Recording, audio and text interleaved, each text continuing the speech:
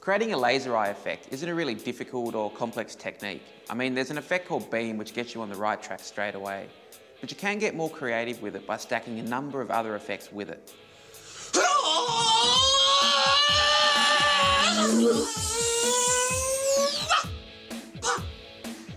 It's a really great effect for learning how to utilise the tracking function, parenting and null objects. All really boring sounding stuff, but really powerful all the same.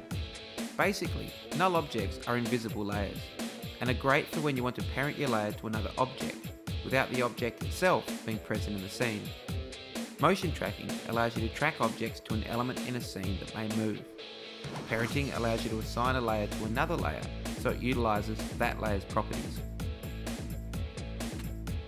In the laser eye technique, we'll basically track the motion of Arlo's eye and apply it to a null object. We can then use this null object to parent the hotspot of the eye effect as well as the laser beams themselves.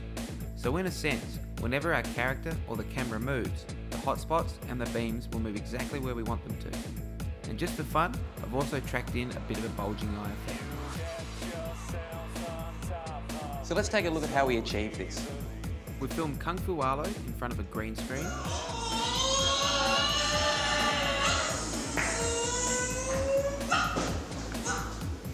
And I've pulled one of the images from the Produce texture packs and used it as a background.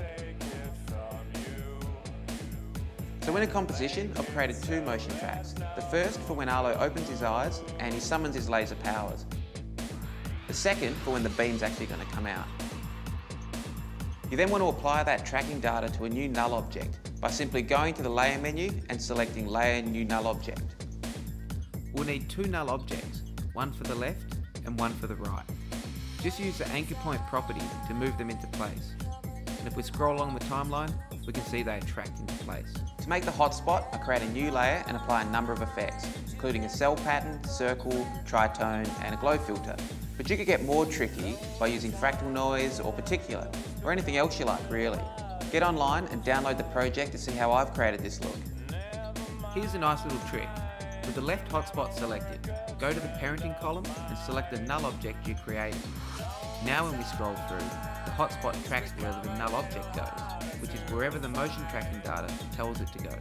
Fine-tune your animation with some feathering, scaling and the opacity, and repeat it for the right eye. Like I said before, I've also created a bulge effect just to add more distortion to Arlo's eyes and give it more of a cartoon feel. For the laser beam, I've created a new solid that is 1000 by 1000 and named it left beam, and made it black. To make the laser beam effect, I went up to the effects menu and selected the generate beam option. And by animating the start and end points within this effect, I can simulate the look of the laser beam coming out of Arlo's eyes and across the screen. And remember, we track the second half of this scene to apply to this part of the effect. We created a new null object and assigned that motion tracking data to it. So we then parent this laser beam to that null object, just as we did with the hotspot. Adjust the laser beam's anchor point if you need to.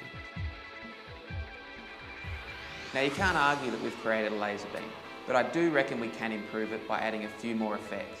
Firstly, I'm going to add the vector blur, and secondly, some fractal noise. With the fractal noise, I've alt-clicked the evolution stopwatch and created an expression that tells the effect to evolve over time. I've changed the blend mode to screen and the fractal type to swirly. So change the blend mode to additive, duplicate it and just rename it right eye. Then parent that layer to the other null object and you're done. Sit back and enjoy your animation.